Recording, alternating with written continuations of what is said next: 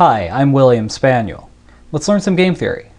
Today we're going to look at the always defect equilibrium of the infinite prisoner's dilemma and see why it's a credible threat of punishment.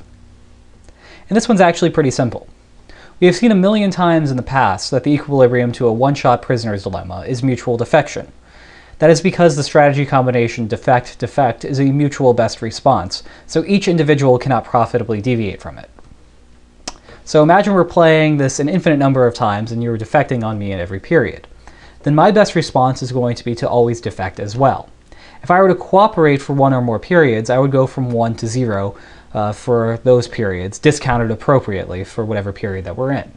And it's fairly obvious that 1 is greater than 0, so I would not want to make this deviation. It's more profitable for me to just stay with defect.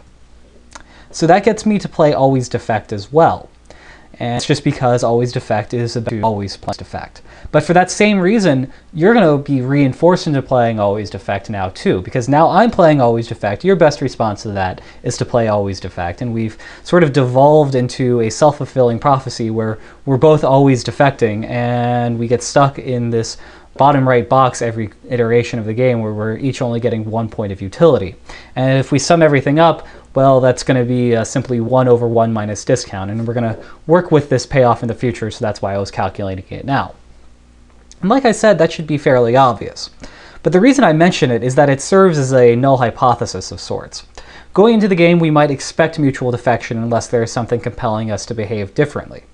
It also means that we have a good threat. At any point in the game, we could always switch to always defect and wind up in the 1-1 box every period.